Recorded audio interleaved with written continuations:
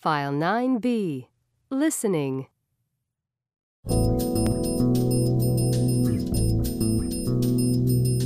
Hello, and welcome to the program. Our first guest today is nutritionist Miriam Shepard. She's here to give us some advice about healthy eating. Miriam, what do we need to eat to be healthy? Well, basically, we all need a balanced diet. And what exactly is a balanced diet?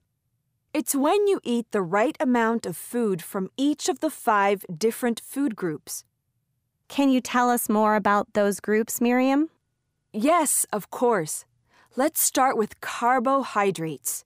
These are things like bread, pasta, rice, and potatoes. We need to eat a lot of carbohydrates because they give us energy. Okay, what's next? The next group is fruit and vegetables. Things like apples and oranges, and peas and carrots. These contain important vitamins, so you need to eat something from this group at every meal. Okay. What's the third group? The third group is protein, which is in food like meat and eggs. We need it to grow and to repair the body.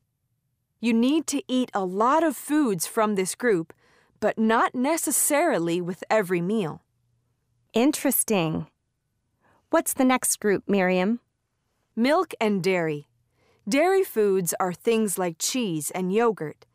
This group contains calcium, which is important for our bones and teeth. But you have to be a little careful because they sometimes contain a lot of fat. You need to eat something from this group every day, but not necessarily every meal. And which is the last group, Miriam? The last group is fats and sugars. These are found in snacks like cake, cookies, candy, and chips. Fats and sugars aren't very good for you, so only eat a little food from this group, maybe once or twice a week. Thank you, Miriam. That was very helpful. My pleasure.